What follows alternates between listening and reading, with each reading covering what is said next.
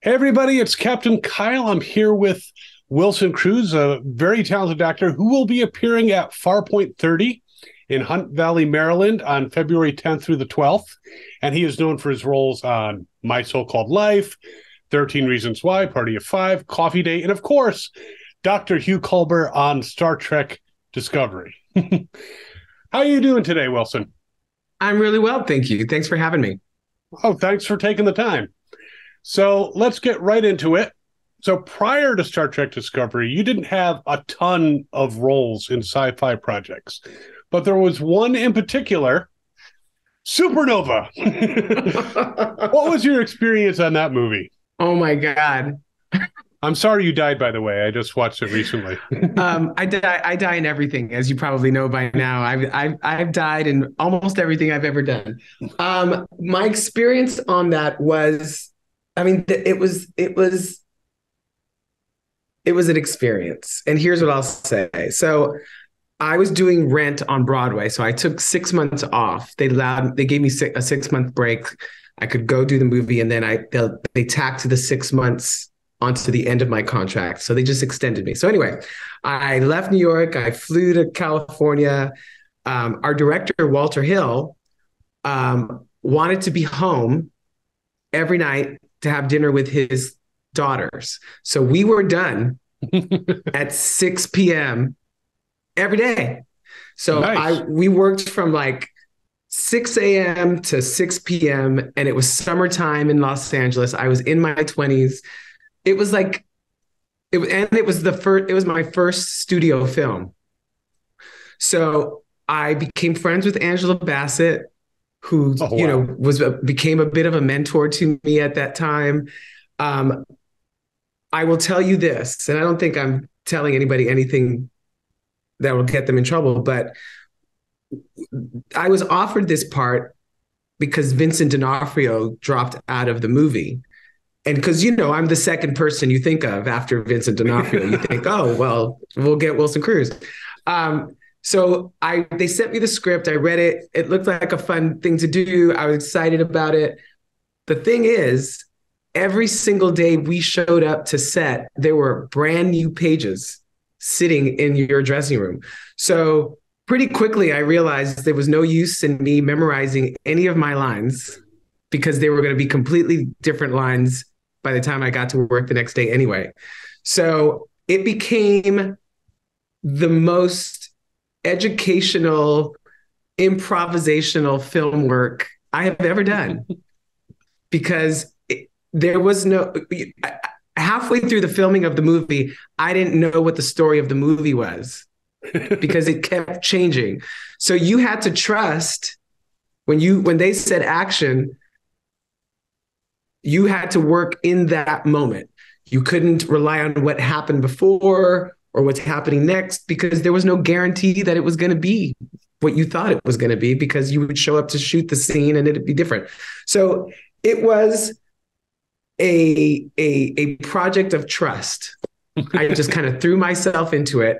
And it did teach me to leave my work on the stage and then go home and have a life, right? Because I couldn't use my evenings to prepare because it was going to be different the next day anyway. So it did teach me some work ethic, right? About how to take care of myself, but also how to be in the moment and trust your director and the producers and trust that they knew what they were doing. I'll tell you, when I went to the premiere of the movie and they played it, I was like, oh, that's the story we were telling because I couldn't tell you what it was while we were making it. That was my experience. Wow. Well, I mean, trusting the director and is on every film because you don't know how it's going to end up, what's going to be cut out, what the editors are going to do, because you could have the best scene and a bad editor could make it horrible. And I was in my mid-20s. It was my first studio film. Nobody was going to listen to anything I was saying, right? Like I had no reason to believe that my opinion was going to matter one way or the other. I was the new kid. So I was learning the ropes, and boy, did I learn them. Absolutely. And you mentioned Angela Bassett. Oh my God, who I love. working with my two queens. My two queens won Golden Globes last week. Angela Bassett and Michelle Yeoh on the same night. How cool was that? That is awesome. Talk about lessons in resilience, models of resilience. Those two women are absolutely that for me. I was actually amazed at the all-star cast. I mean, it's not exactly a classic in science fiction, but you have James Spader, Peter Facinelli, Robin Tunney, Robert Lou Forster, Phillips. Yeah. Lou Diamond Phillips, who he and I spent most of our time on set just challenging each other to sing one musical theater song after another. Because he had just finished doing The King and I on Broadway, and I was obviously taking a break off of Rent. So we kept each other entertained with our musical theater knowledge. Was it a contest? Did someone win? Yes, I win every time. Okay. I believe you. So I'm sure you've been asked this more than a few times. So prior to Star Trek Discovery, did you watch the show? Were you a big fan? And yes, what's your favorite? I was the target audience age-wise for Star Trek Next Gen. So, those people were part of my childhood, right? Like, Beverly Crusher, it was my doctor, my North Star, the person who modeled leadership and gravitas was Patrick Stewart. So when I met Patrick Stewart for the first time, I had to be sedated. Yes, they were very, and LeVar Burton, the fact that I'm friends with LeVar Burton now, it blows my mind every time. I love that man so much. I have such respect for him. So yes, Star Trek was a huge part of my life as a teenager. And so when I found out that they were making a new Star Trek series, I did go out of my way to reach out to Brian Fuller, who I had worked with on Pushing Daisies. I was on the series finale. And so I just put a little bug in his ear when I found out. I was like, hey, just so you know, I'm a Trekkie and I would be really open to being a part of this new project. And so I planted the seed and here I am. Well, we are glad that you planted the seed and it bore fruit. Me too. So on Discovery, there's a ton of CGI effects, obviously. Have you ever found that your reaction to them was not quite in proportion to what actually you saw later on or what you were supposed to be seeing? Did they tell you like what it's supposed to be? One of my favorite stories is the very first season. It's actually, I think it was the second episode, no, the third episode I shot, which was it was actually the first episode I shot. So it was episode 4. I believe it was Lee Rose. I think that was the episode Lee Rose was directing. It was either 4 or 5, sorry. But it's the episode where we're dealing with the tardigrade, and Sonequa and I are supposed to be standing in front of the tardigrade talking about it. And I asked Lee, because it's supposed to come out of nowhere and kind of scare us, and we're supposed to see it. She says, so it comes out of the dark. It's about this big, and it's an imposing figure. You should show some fear. And so she goes back to her seat, Video Village. She says action, and I react. And you hear cut, that's too big.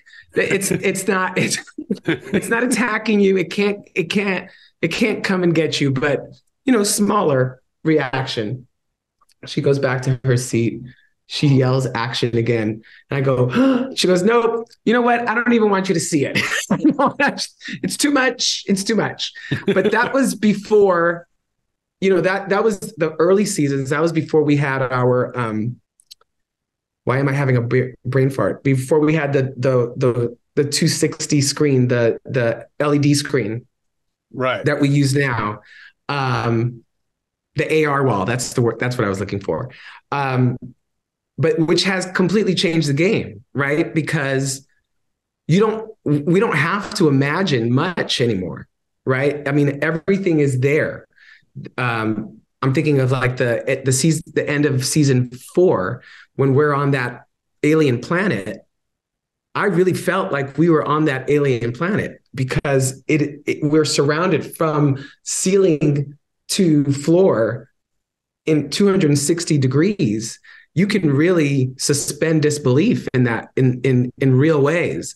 So there's no acting with with a tennis ball or imagining that a piece of tape is somebody else. It's all kind of created for you. And as an actor, it's just 85% easier to do now. You can really let your imagination roll with it. I will say this, sometimes there's a little bit too much freedom, right? Like sometimes you want some parameters, but like, we have all of these special effects that we pull up that, for instance, a lot of my medical tools are no longer actual things that I hold.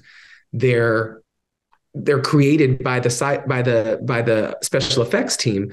So I'm always like, well, how does this work? Where's the knob? And they're like, you just, wherever you want to put it, that's where it'll be. And I'm like, you gotta give me some parameters to like work with. And they're like, honestly, whatever you do, just don't do it too fast. We'll make it work. And I just got to the point where I was like, nope, I just want you to tell me, is it a switch? Is it a dial? Something. I need you to help me make some decisions here, because too much freedom sometimes is too much. Plus, you want it to be consistent. If you're going to use the same tool later on, you don't want to be twisting it when last time you flicked it, so. See what I'm saying? I definitely. So do you ever have a hard time remembering all the techno babble? Oh my God. Yes. I'm not as bad as some. I'm not going to name names. But I am not as good as Anthony Rapp. Like Anthony Rapp and Blue Del Barrio are the masters of the sci-fi jargon. I am not so great with it. I have to go home and thank God that the writers actually base a lot of the jargon on actual science. So if I go home and I study and I have like a speech with a lot of science jargon in it, I will look up a lot of these words and it'll help me understand what I'm saying. Sometimes the science is extrapolated, to the century that we're to the 32nd century. But if you look up the words and get a bit of the meaning, it makes it easier for me to memorize. But I've gotten better through the years, but season 1 and 2, that was tough. I'm not going to lie. That was tough. Well, you need to get the thingamabob out of your whatchamacallit. And I mean, and thank God then they made me the counselor. So, I could deal with feelings. That I could do. I can understand that. So you're a little bit of Troy. Yes. So I'm Crusher meets Troy. I have to compliment you, and of course, the writers and Anthony Rapp in regard to how your relationship is portrayed on the show. It's it's had its ups and downs. You kind of died, so yeah. Till death do us part. I don't know how that works. Did you get remarried? Right. Do those elements of that on-screen relationship affect your expectations regarding like real life relationships? Has that interesting. I hope that if and when I ever am in another relationship, that it is the kind of relationship that Stamets and Culber have created, which is ride or die, right? Like these two people truly trust each other. They've been through so much together that they've earned each other's trust. I think that they are also two people who are in awe of each other's genius, right? Who appreciate that this person isn't me, but I identify the genius in them and appreciate them for that. And I want to help make them live up to their potential. I feel like that's what that relationship is. They're very different. They kind of complete each other. They're yin and yang, but they need each other in order to function. And so I hope, if I'm lucky enough to be in another relationship someday, that's the kind of dynamic we have. I will say that the relationship that Stamets and Culber have is based on a real respect that Anthony and I have for each other. We never sat down and, created a backstory. We just took our real love for each other, since we've known each other for 26 years now, as friends, and just created a relationship for this couple out of that. And it seemed to work. Oh, it definitely does. I'm a lucky guy. Though it will be interesting if you get into a future relationship to be like, well, you're not like my on-screen partner, Right. I could see myself saying that. Paul would never say that to me. Well, we're not in the 32nd century. That's right. So I need to mention that Yali, our content manager, loved you in Coffee Date. She's like, she totally loves you in there. And she wanted me to pass on her thanks for representing the Hispanic community with your work. I'm proud to do it. Do you feel that that's another part of your professional career, is kind of representing, the gay community and the Hispanic community? Is that like adding a little pressure to you?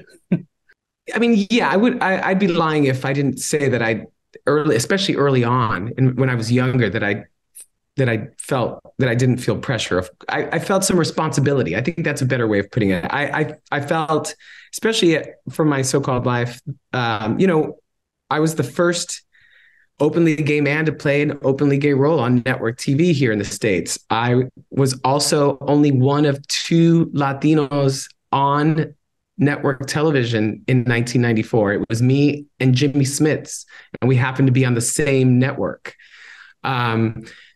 And so when you do press, especially back then, you were asked to speak to entire communities. And I was 19, 20 years old. I was barely, I barely knew who I was. But I did know that in taking on that role, that it came with responsibility, and that I would have to come out to my parents, because I knew I was going to speak to the issue at the time. It was the 1990s. We were, part of one of the most powerful things we could do politically at that time was to be visible and vocal. And I had a platform, and I felt a responsibility to people who look like me, to people who love like me, to speak to that experience at a time when the country seems to be having a debate in a very vocal way, and at a time when we were losing thousands of young men to an epidemic. And so, yes, I felt some responsibility to that.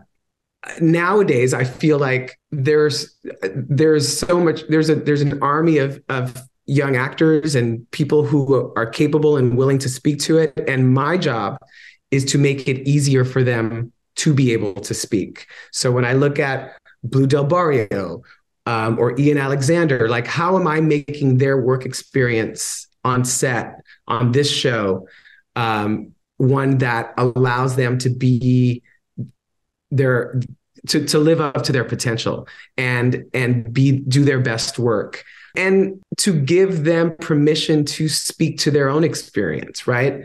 So, I feel like I'm now that I'm almost 50, that I can play more of a mentoring role for these young actors and clear a better path for them than I had.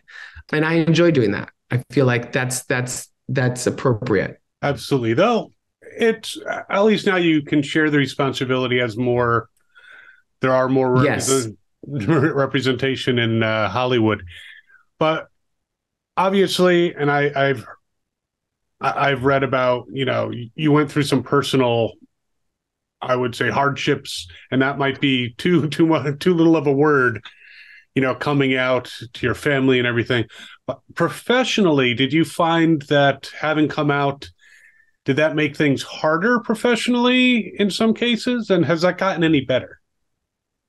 It's definitely gotten better. Well, I mean, there's two things at play here. One, there wasn't a lot of material for me, as an openly gay man of color in the 90s and the early 2000s. So I had to blaze my own trail, if you will. I had, most of my job was convincing creative people that the character that they had created in their minds didn't necessarily have to look the way that they had imagined them. Mm-hmm. I had to give them permission to think outside of their own box.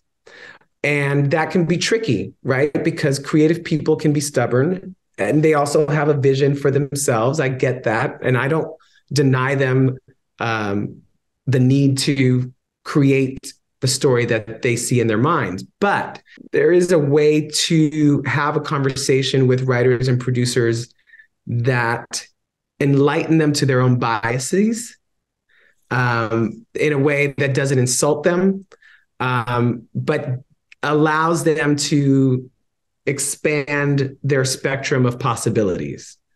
Right. And my job in the audition room, 90% of the time, was having that conversation. And sometimes it worked. And when it did, everybody was grateful for it. And sometimes it was like, pushing a boulder up a hill. I'm still here, 30 years. I've been an actor now professionally. And I've worked pretty steadily, which is more than I can say for a lot of people in this industry. So I have to be grateful for the fact that so many people were willing to take that risk and change their minds sometimes to fit me into a project that they didn't necessarily see me in. And that, I really tip my hat, literally, to people who took some risks on me. Well, I think those risks have paid off. Yeah. There was no guarantee. There was definitely no guarantee going in. That's for sure. There rarely is. Yes. Now, I want to switch to a lighter subject. I see you're joining the Marvel Universe in Moon Girl and Devil Dinosaur. Yes. Is there anything you are allowed to share about that? Well, first of all, I'm one of this enormous guest cast that includes Andy Cohen and RuPaul and, all of these people. So I play the father of the main character's best friend. Okay. and they're, I play her best friend's father, who's, a very Puerto Rican New York dad. He talks like this. It's very like this, if I remember correctly. And that's all I can say. So it's a teenage girl who is secretly a superhero. That I can say that much. It's beautiful, and it's beautifully rendered, and I'm really quite proud to be a part of it. I'm looking forward to it. Any other projects coming out that you can share with us? I can say that, and I can't be specific. I can say that a series that I was on that was not My So-Called Life is getting a bit of a reboot, and will be on the air shortly. Okay. A little mystery, but again, yes. Something to look forward to. Any new theater projects? Are you still? I wish I could say that, but it's hard to commit to a theater project when I have to go back to work on a new season of Discovery in the fall. So, that usually when you commit to a theater project, you have to give them more than 6 months. So this is what I got right now. I'll be promoting the heck out of season 5. That's what I'll be doing.